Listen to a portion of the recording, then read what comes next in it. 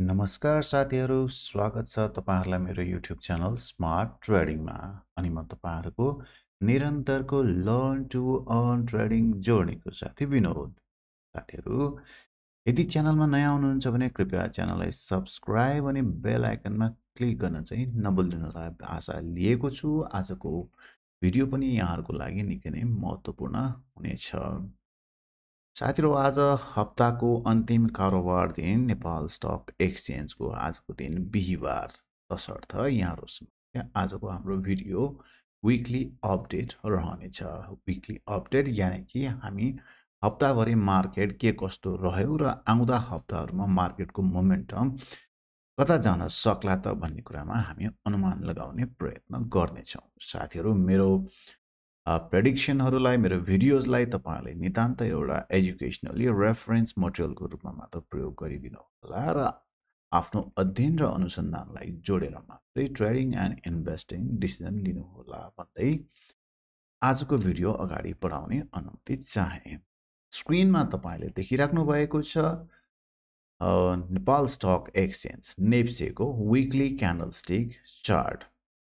लागौं अब विकली अपडेट बाट। यस पश्चात हामी डेली अनि इन्ट्राडे टाइम फ्रेम सम्म गएर चाहिँ मार्केटलाई टेक्निकली चिरफार गर्ने प्रयत्न गर्नेछौँ। विकली एनालाइसिस को कुरा गर्नु पर्दाखेरि साथीहरु, यहाँहरुलाई लास्ट वीक को मेरो अपडेटमा आजको दिनमा मार्केट क्लोजिङ दिँदै गर्दाखेरि 1860 मा मार्केटले क्लोजिङ दिँदै गर्दाखेरि लास्ट वीक बनेको क्यान्डल र आज बनेको क्यान्डलमा खासै त्यति फरक चाहिँ देखिदैन। र भोल्युमको कुरा गर्नु पर्दाखेरि भोल्युम पनि अलमोस्ट इक्विभ्यालेन्ट भोल्युम नै यो हप्ताभरि आएको देखिन्छ compare to the last week. अब रह्यो मार्केट चाहिँ, यतिखेर मार्केट चाहिँ 1800 को रेन्जमा करिब हाम्रो यो जुन मार्केटको यो भन्नु पर्दाखेरि 2022 जुन 19 देखिको हैन, आजको 2023 को नोभेम्बर को 19 सम्म आइपुग्दाखेरिको जुन 1800 देखि 2200 को रेन्जिङ जोन छ, रेन्जिङ जोनको यो बटमतिर यतिखेर मार्केट खेलिरहेको अवस्था हो। 1800 को यो जोनमा आइपुग्दाखेरि साइकोलोजिकली हामी भनौं न रिटेल ट्रेडरहरुको मानसिकता एउटा के त भन्दाखेरि यो एउटा सपोर्ट जोन हो, स्ट्रङ डिमान्ड जोन हो, किनभने इन द हिस्ट्री यो 1800 को जोनबाट पटक पटक 1 टाइम 2 टाइम 3 टाइम 4 5 6 हैन नम्बर अफ टाइम्स यसले यहाँबाट चाहिँ बाउन्स दिएको छ। यानी कि 1800 को जोनमा आइपुग्दाखेरि ट्रेडर इन्भेस्टरहरूले चाहिँ एउटा बाइङ अपर्च्युनिटीमा लिएर मार्केटलाई जतिखेर पनि त्यहाँबाट बाउन्स गरेर 2200 पुर्याएको अवस्था भएको कारणले गर्दाखेरि यो पटक पनि कतै पुरानो हिस्ट्री फेरि रिपिट हुने त होइन भन्ने किसिमले मार्केटमा 2 हप्ता यो जुन किसिमको दुईवटा यो अब स्पिनिङ टप भनौं या बुलिश सेन्टिमेन्टको भनौं न minor major week rejection from the down side and minor week rejection from the up side, यद्यपि स्टिल इट्स अ बुलिश सेन्टिमेन्टको दुईवटा क्यान्डल बनेको अवस्था छ। कारण के त भन्दाखेरि यो चाहिँ एउटा स्ट्रङली साइकोलोजिकली एउटा 1800 को लेभललाई चाहिँ डिमान्ड जोनको रूपमा चाहिँ मार्केटमा रिटेल ट्रेडरहरुबाट लिने त्यो माइन्डसेटको कारणले गर्दाखेरि हो। अब यद्यपि यहाँबाट मार्केट चाहिँ सिधै अब माथि जान्छ त 2200 लाई पनि ब्रेक गरेर चाहिँ मार्केट चाहिँ बुल र्याली सुरु हुन्छ त यहाँबाट भन्ने एउटा क्वेशन हामीमा अहिले चाहिँ एकदमै तत्काल रूपमा नभएको होइन। अब यदि तपाईले मेरो पुराना भिडियोजहरुलाई तपाईले चाहिँ कन्टिन्युअसली फलो गर्दै आइराख्नु भएको छ भने हाम्रो बायस चाहिँ है, हाम्रो बायस चाहिँ लास्ट वीकको अपडेटमा पनि मैले राखेको थिएँ। हाम्रो बायस यो जोन 1800 को जोनमा आज मार्केटले सानो सानो क्यान्डलहरु बनाउँदै खेल्दै गर्दाखेरिको अवस्थामा एकचोटी मार्केटले चाहिँ यो प्रिभियस स्विङ लो भनेको चाहिँ कति त भन्दाखेरि 1806.95 इट मिन्स 1807 अलमोस्ट त्यो जोनलाई चाहिँ यो पटकको चाहिँ डाउनफलमा चाहिँ ब्रेक गर्न सक्ने क्षमता राख्छ कि भन्ने एउटा चाहिँ हामीले चाहिँ डाउट चाहिँ गर्दै आइरहेका थियौं। किन त भन्दाखेरि अप साइडमा बाइ साइडको लिक्विडिटी ग्र्याब गरिसकेको अवस्था थियो, यो जोन र यो जोनको बाइ साइडको लिक्विडिटी ग्र्याब गरिसकेको अवस्था, त्यसपछिको यो फल चाहिँ अलिकति स्मुथ फल हैन, र अर्को अलिकति हिस्टोरिकली हामीले ख्याल गर्नुपर्ने कुरा के त छ त भन्दाखेरि जस्तै मार्केटमा यो जुन फर्स्ट टाइम जब 1807 को बिन्दुमा आइसकेपछि मार्केटमा जुन बुलिश सेन्टिमेन्टल क्यान्डलस्टिक प्याटर्न जुन बनेर मार्केट 2200 पुग्यो, त्यसपछि नेक्स्ट टाइम त्यसपछि अलिअलि ठुलो साइजको यो रेड क्यान्डलहरू बनेर चाहिँ मार्केट फेरि यही जोनमा आइपुग्दाखेरि हैन, यही जोनमा आइपुग्दाखेरि मार्केटले बाउन्स अप लिनको लागि चाहिँ सुरुमा बनेको क्यान्डलस्टिकहरू चाहिँ खासै त्यति स्ट्रङ नहुँदाखेरि थोरै पुल ब्याक दिएर फेरि नेक्स्ट स्ट्रङ क्यान्डल बनेर गएको छ हैन। त्यसपछि तपाईले यो जोनमा हेर्नुभयो भने करिब त्यस्तै देखिन्छ। भने मतलब के त भन्दाखेरि बुलिश सेन्टिमेन्ट कन्फिडेन्स बिल्डअप हुनको लागि चाहिँ बेरिश क्यान्डलस्टिकका साइजहरू भन्दा बुलिश क्यान्डलस्टिकका साइजहरू अलिकति एक्स्ट्रा अनि लार्ज हैन, अलिकति देखिने किसिमको प्रष्ट पिक्चर त्यसरी यहाँ आएको तपाईले देख्नुहुन्छ। मतलब भनेर त जस्तै यो तीनटा क्यान्डललाई तपाईं हेर्नुस्, red candle 3 and this green candle हेर्नुस्, सो बिग। त्यसपछि यो चारवटा रेड क्यान्डल्स हेर्नुस्, त्यसपछि दुईटा red green candle, it covered all this four. त्यसपछि यहाँ यो जोनमा मैले भन्न खोजेको तपाईहरुलाई यो जोनमा बुलिश क्यान्डलस्टिकको फर्मेसन हेर्नुस्, त्यसले जसले जुन फर्मेसनले मार्केटलाई 2200 सम्म पुश गर्यो हैन।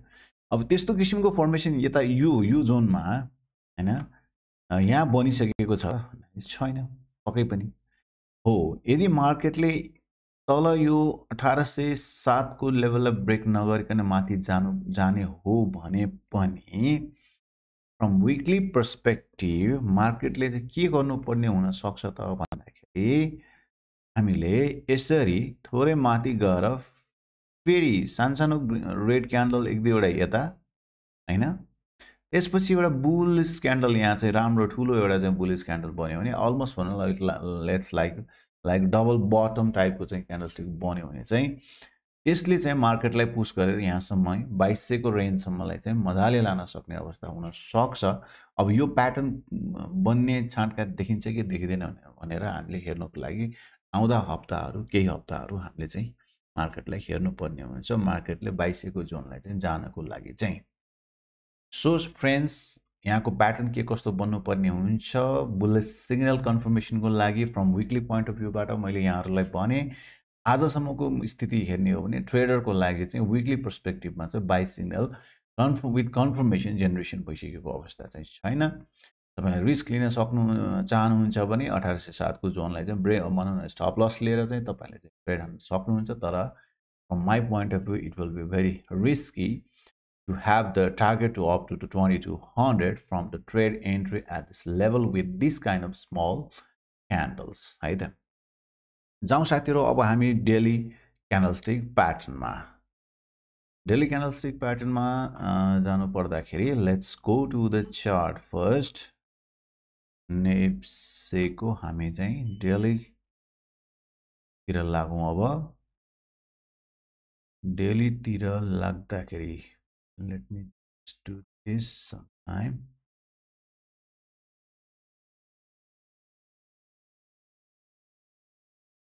So friends, अब डेली क्यान्डलस्टिकमा चाहिँ हामीले चाहिँ एनालाइसिस गर्नु पर्दाखेरि चाहिँ हामी let's go to this John directly है। मैले यहाँलाई विगतमा एनालाइसिसमा तपाईहरुलाई राख्दै आइरहेको थिएँ। मैले यो पर्पल कलरका जुन बक्सहरु छ they are quite important for us to see some reactions when the market is falling from 2200 around भनेर यहाँ समक्ष मैले राख्दै आइरहेको थिएँ। त्यसैगरी त्यो फर्स्ट जोन यो त हाम्रो फ्लिप जोन नै थियो, तसर्थ यसले चाहिँ मार्केटको बाउन्स चाहिँ अलिकति राम्रो चाहिँ रिएक्टिभ मुभ माथि दियो। त्यसपछिको यो चाहिँ एउटा चाहिँ लिक्विडिटी जोन मात्र हो। अब चाहिँ भनौँ इन्जिनियरिङ लिक्विडिटी पनि भन्न सक्छौँ हामी। इन्जिनियरिङ लिक्विडिटी जोन भएको भएर थोरै बाउन्स दियो। त्यसपछि अब एउटा लास्ट हैन मार्केटको 1800 को जोन ब्रेक गर्नुभन्दा अगाडि ब्रेक गरेर 1800 को छ भन्दा तल जानु अगाडिको एक्सट्रिम भनौँ एउटा चाहिँ डिमान्ड जोन हैन, त्यो त्यति स्ट्रङ हुन सक्ला नसक्ला अघि हामीले विकली अपडेटमा पनि मैले राखेँ। यहाँ यद्यपि हामीले यतिखेर के देख्न सक्छौँ त भन्दाखेरि यहाँ एउटा डबल बटम टाइपको चाहिँ क्यान्डलस्टिक प्याटर्न बनेको चाहिँ देखिन्छ। So from daily point of view we have got some level of risk entry triggering signal हैन, एन्ट्री गर्ने एउटा रिस्क एन्ट्री सिग्नल चाहिँ हामीले पाएको अवस्था हो। र त्यो क्यान्डल त्यसलाई चाहिँ आजको क्यान्डललाई अझै कन्फर्मेसन दिएको छ। त्यो कसरी पनि दिएको छ त भनेर मैले यहाँहरुसँग भन्नु पर्दाखेरि फर्स्टमा यो डिमान्ड जोनमा मार्केटले ट्याप गर्यो, थोरै रिएक्सन गर्यो। रिएक्सनमा कसरी गयो त भन्दाखेरि मार्केट क्यान्डल्सहरु ठुलो सानो सानो हुँदै गयो।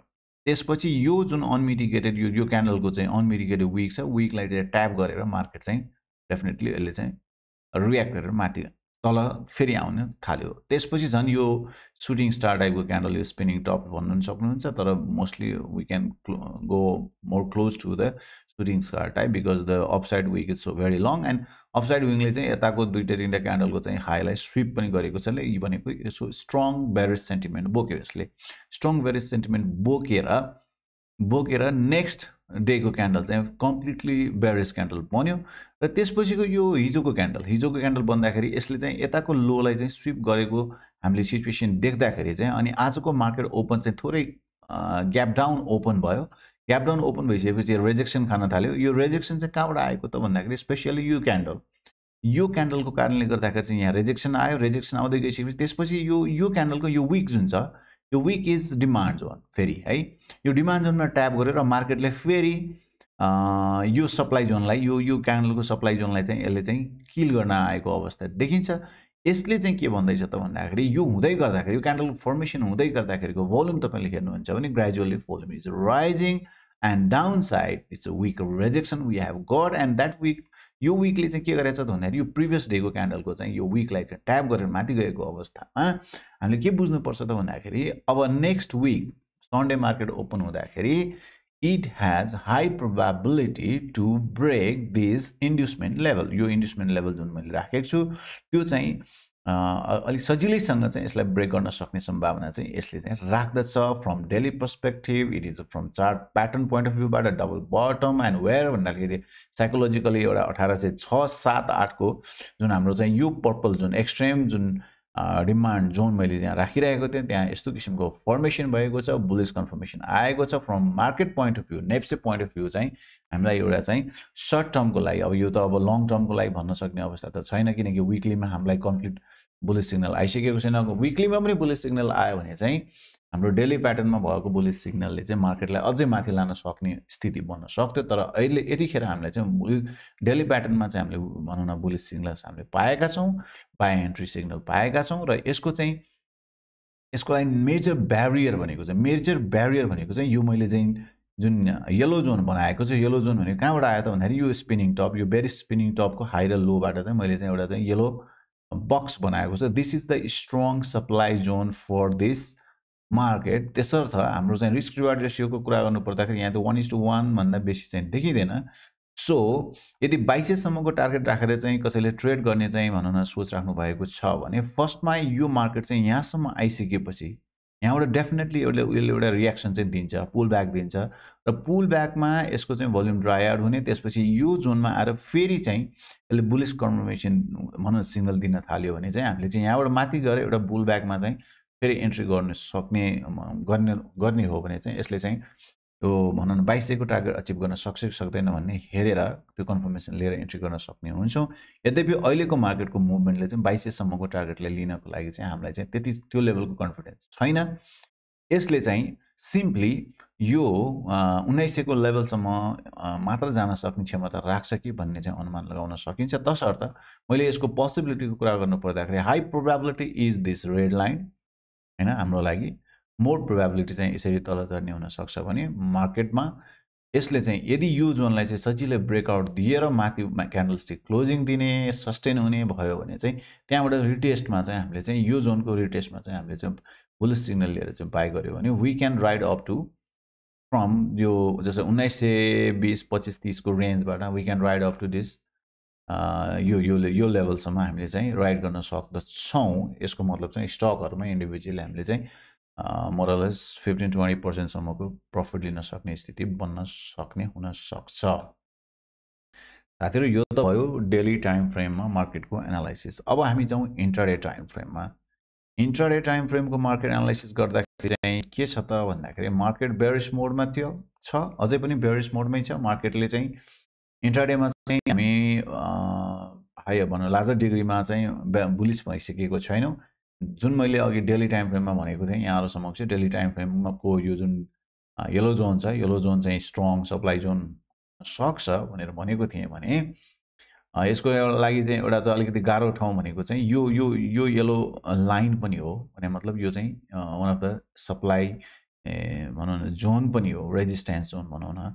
अब अहिलेलाई मार्केट हामीले यो इन्ट्राडेमा चाहिँ कसरी मार्केट खेल्यो भनेर हामीले हेर्ने हो भने चाहिँ मार्केट चाहिँ यहाँबाट मार्केट फल हुँदाखेरि यतापट्टिको लोलाई यसले स्विप गरेको देखिन्छ।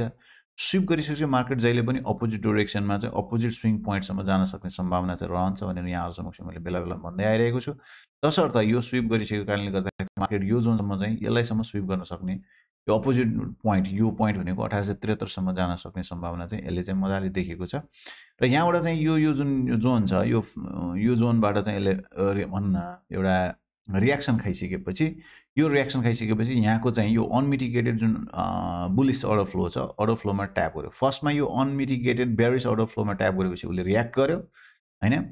त्यसपछि मार्केटले चाहिँ अनि फेरि अनमिटिगेटेड बुलिस अर्डर फ्लो जुन चाहिँ हायर टाइम फ्रेम लार्जर डिग्रीमा चाहिँ डिमान्ड जोनमा पर्छ, र यहाँ ट्याप गरिसकेपछि यसले चाहिँ मार्केटमा यो रेजिस्टेन्स जोनमा चाहिँ एकचोटि रिजेक्सन खायो, त्यसपछि इजिली ब्रेकआउट दियो अनि रिटेस्ट गर्यो, र रिटेस्ट गरिसकेपछि फेरि मार्केटमा बुलिस सिग्नल बनेको छ विथ गुड भल्युम।